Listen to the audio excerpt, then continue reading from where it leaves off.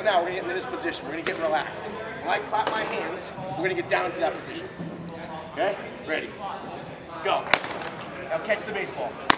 Now I'm gonna say hop. We're gonna hop on our skateboard and get into a good position. My toes should be in a straight line to my target. The back of my gloves facing my target. And I'm kind of my hands separated and I'm ready to throw. Let's do that again. Ready. I'm relaxed. Palms up. Down. Catch it. Hop. Now we're halfway there. This is good. The next one's the most crucial part. That's the shuffle. We want them to shuffle to their target. So many kids will do this, boom.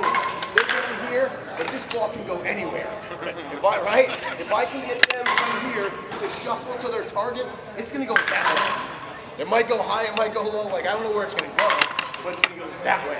And with the little kids, when you say shuffle and go, you have them high five in the middle and they love it. We won't do that, don't worry.